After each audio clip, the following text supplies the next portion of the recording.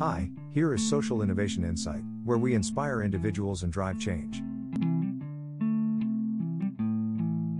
In nature, everything follows its own natural course and evolves or declines without external influence, resulting in a diverse and organic ecosystem.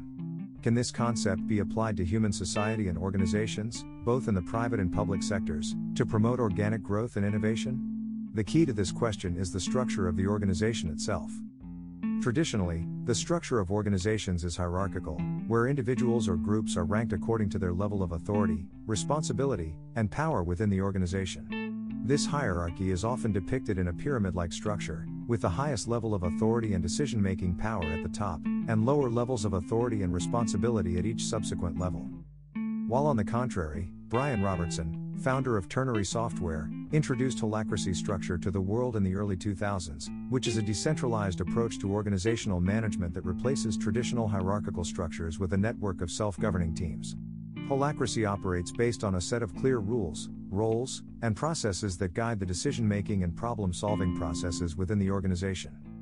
In comparison, Holacracy is a self-organizing structure that mimics the natural process of adaptation, where job titles or departments are not necessary, and decision-making authority is distributed among teams and individuals, rather than being centralized in a single leader or executive.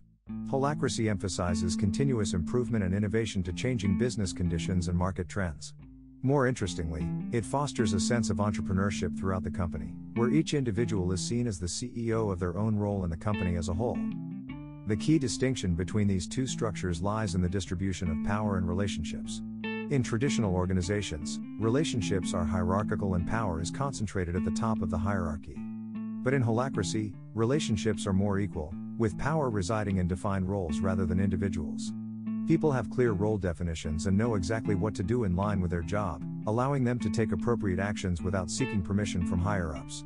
This leads to improved efficiency, productivity, and empowers individuals to make decisions, promoting an entrepreneurial mindset with innovation. Holacracy is a system of distributed authority that is dynamic and adaptive in nature. It challenges the traditional hierarchical organizational structures with proven success stories in organizations such as Zappos and the Dubai government, and it strives to create a more flexible, agile, and responsive organizational structure that can better handle the demands of the contemporary business world. People believe that Holacracy is the answer to growing a more responsible and innovative organization, going beyond the traditional notions of corporate social responsibility and social enterprise. Since the early 2000s, Holacracy has been adopted by organizations across various industries, including technology and creative, both for profit and non-profit.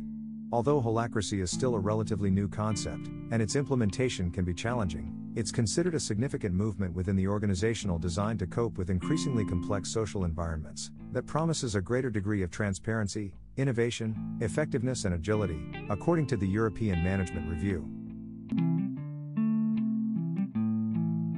We are Social Innovation Insight, with a special focus on social problems, innovation and ideas, social business, design and etc. If you are interested in any of these topics, please subscribe and hit the thumb up. Have a nice day.